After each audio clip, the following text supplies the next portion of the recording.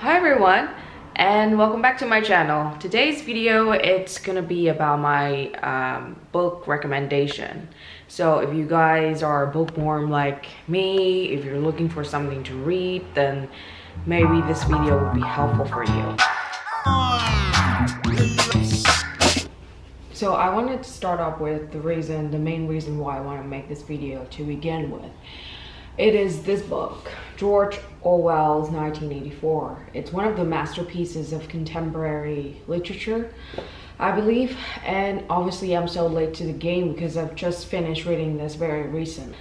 I think this is easily one of the best books I've ever read, and if I were to choose only 3 books that I would read until the rest of my life, this is definitely one of the 3. It's really hard to describe what it's about without dropping some very big words here. This book was written in 1949 and it's about a dystopian world in 1984. So it's like 40 years ahead of time. It means that it's an imaginary society where people live under a totalitarian government. They are controlled and supervised and dictated by the government. And probably the scariest thing is that people have no freedom whatsoever in every aspect of their lives, including their thoughts. So just imagine that you can't even think what you want to think, but you have to think the way that the government want you to. My favorite thing about this book, what I find most astonishing, most brilliant, is that it's like George Orwell.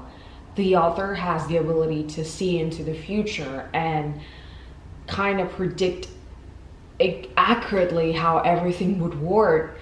And it's also capable of explaining all of those things in the most systemic and thorough way possible.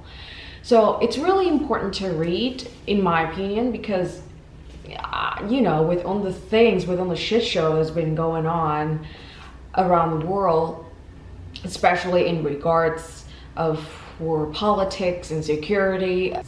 As a normal human being, we can't help but wonder sometimes, like, why does everything happen the way it does? So this book would help you understand that. You would think that for such a heavy book, it should be very kind of like draining and hard to read, but it's a total page turner. That's what's brilliant about this book. It's that even though that it's loaded, it's been written and told in a way that's so emotional and moving. And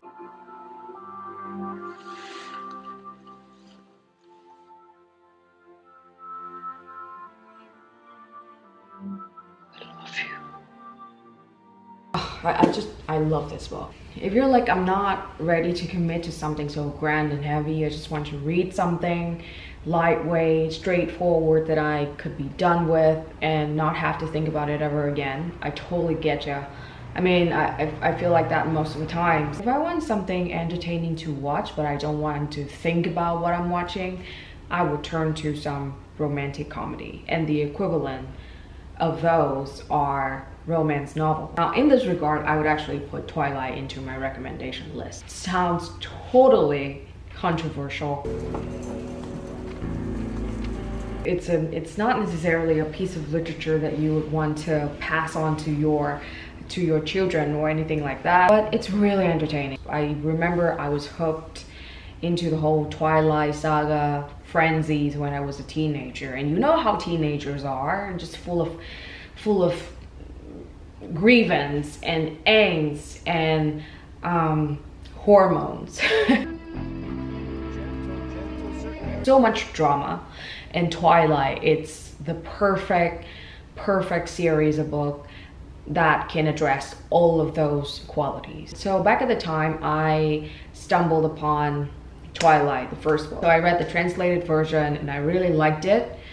And I really wanted to read the second book, but they didn't have it yet. So I had to look online and read the second book in the original version, and that was kind of like how I start my journey of learning English on my own. That it holds certain sentimental values to me personally. So now those are both fictions. Now on to non-fiction. Real stories about real people. The Disaster Artist. It's also not very serious. In fact, it's a very funny and hilarious book. It's a real story about the making of a movie called The Room.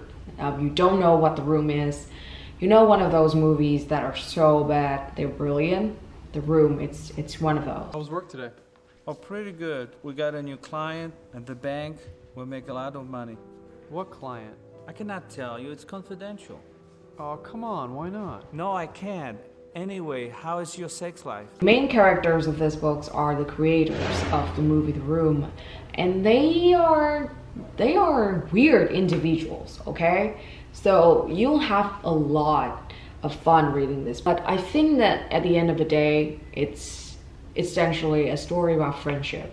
And so even though that it's funny, it's also emotional at the same time. I see a lot of myself in the main character, John. Even though he's really weird, he's just such a bizarre character. And probably that was the reason why I had so much empathy for him. The movie, The Disaster Artist, is coming out later on this year. If you want to read the book before the movie comes out, then now it's the best time. Okay, my number 4 recommendation, I would have to look up on my Kindle. By the way, if you like reading, if you don't want to carry like heavy books all the time, even though I really enjoy reading physical books, then invest in a Kindle. One of the best purchases I've ever made.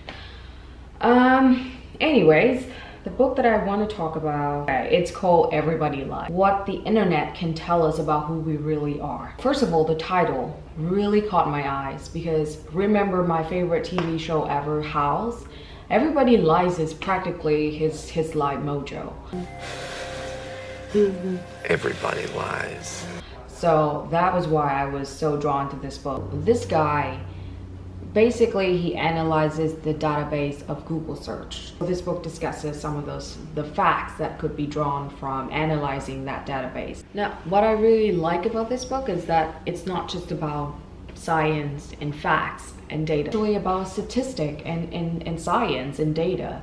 And on that very dry, hard to swallow thing, it's a very funny, enjoyable book to read. So now my last recommendation, it's actually not a book, it's a magazine. It's a New Yorker. The story is that I started my subscription 5 months ago. I was kind of just fed up with reading all the tabloids, and I want to have a reliable news source that I can lean into. Also, I felt like I wasn't reading enough, so I wanted to have something to encourage myself to read more. It's kind of hard to imagine reading a newspaper, like a physical newspapers nowadays, where everything can be found online. After a while, I've just found that it's such an enjoyable thing to do, having like a real actual newspapers in your hands, and you can just focus on your reading for a while without being distracted by on the tabs and Facebook notifications and stupid videos on YouTube. Now, last but not least, I want to make another suggestion. It's actually a YouTube channel of one of my friends. And the channel focuses more on travel, lifestyle content, but it's in English. The creator, it's a very cool, creative individual who speaks excellent English. My name is Blair, and I just recently had a trip to New Zealand. So in today's video, I'm gonna show you exactly what I brought. So if you are in the market for something new, for a new channel to follow, then check it out.